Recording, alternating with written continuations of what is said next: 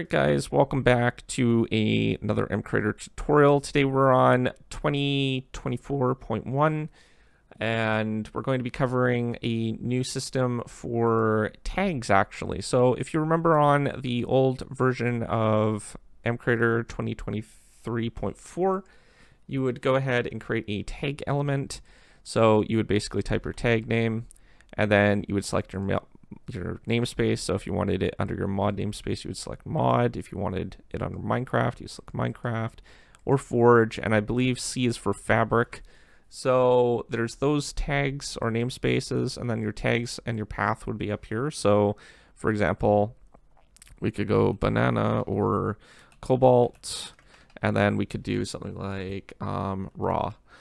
And this would basically be our tag file, and then anything past that would be basically the path that it would go to in that particular folder. We can actually check this out if we go to the Minecraft workspace for this particular project, go under source, and then main, resources, assets. I think it's under assets, maybe it's under data. I think it might be this one, tags, blocks. And then you can see where some of these blocks are coming in. So everything in this particular namespace here, because it's under the block category, what we would have is our different folders for those particular things. So we have cables and then the different types of cables here. So that would be the tag actual name, which is in the F category folder, and then the cables category folder inside the actual blocks tags folder. So this would be the main root, which is this one right here. So this is the main root folder, and then we would specify the path from that point on. So cables F, and then our copper would be our type of material. All right, so now that we know how that works, let's take a look at, I think that's about everything. And then you just basically select your tags and stuff, like your category for your elements for things that you want to put under here. You can also add a tag list, so you can put tags inside of tags and remove the entire group. Now this was on 2023.4, and then you have all the different types of tags that you can add: items, blocks, entities, biomes, functions, and data types. So now that you kind of understand how that one works, we can go over to the new version. And by default, this is your project workspace. If we click on not the resources, but just directly under the resources, we have one called element tags. And then you can see that we have a whole bunch of stuff structured like that. It's a little bit different, but it's easier to find things now. It's all in one place. You can see the actual registry for the path and the type of namespace it is, as well as the type of block item, the tag type itself. You can still put tags under the specific folders for the name, the tag itself, and it shows icons for the different blocks and stuff otherwise. If you hover over the items themselves after selecting on it, for example, we'll just select that one, you can also see the name of that particular block when we hover over the icon when it's selected. So you can easily find certain things and know what's basically been added as well.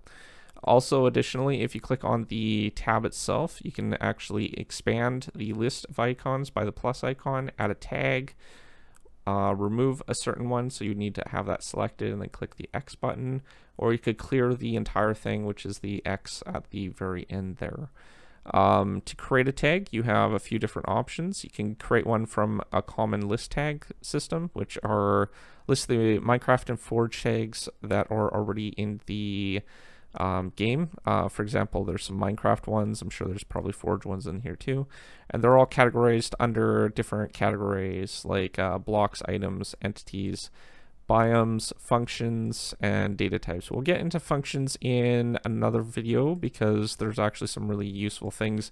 I still need to test some other methods and stuff with it, but I have found these two tags to be really useful. So outside of that, we can basically select that, or we can create one from scratch, which we would go on to the add tag, and then we would basically select our tag namespace or tag type. So basically If we wanted under block, we would select blocks, and then we can also set our namespace. So we have a couple different options because this is using NeoForge. We have NeoForge, Forge, Mod, which is our mod namespace.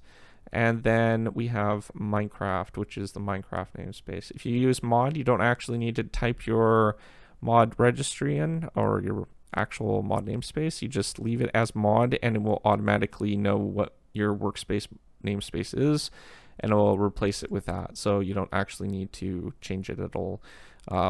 Actually changing it could make your life a lot harder if you decide to change your namespace later on, because then you have to go back and update all the namespace. But if it's on mod, it automatically does that. And then you would basically put your path and your tag in this particular one. So by default, this would be the same thing as if we were looking at copper. It would just basically put it in the root folder like this. And if we were to want to create categories, we could do something like cables /f/copper. And that would be the same path that we had in this one. So we can see cables, which is in a root folder, cables F, and then copper. So that would be the exact same system. So outside of that, that's basically it. And if you wanted to, we'll just create one quickly.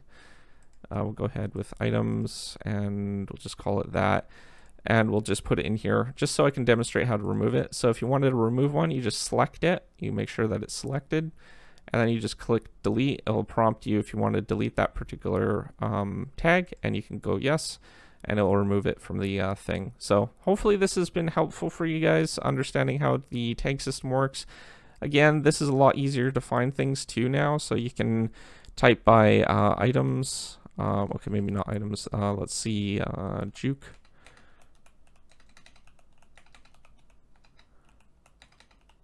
And it will find things in the tag name list. So we can see that jukebox came up in this particular one, so we can find our tags based on the tag name itself, which should show up in the particular list as well. So hopefully, again, if you have any questions about the system, it's no different to setting it up in the procedures. You would still use the block procedure or tag procedure blocks for the tags. It hasn't changed in that regard. So just the way to add tags and edit them and stuff. Now by default, they should convert over if you update your workspace to this particular version. So you shouldn't need to worry about, having to redo them or anything like that. It should automatically just transfer them from element to the list over here.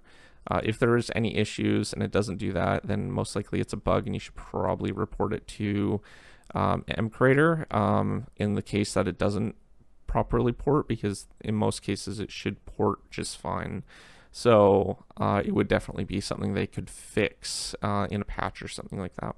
Outside of that, if you're new to my channel, don't forget to subscribe, comment down below, rate the video, and I will see you guys next time. Thanks for watching. Peace out.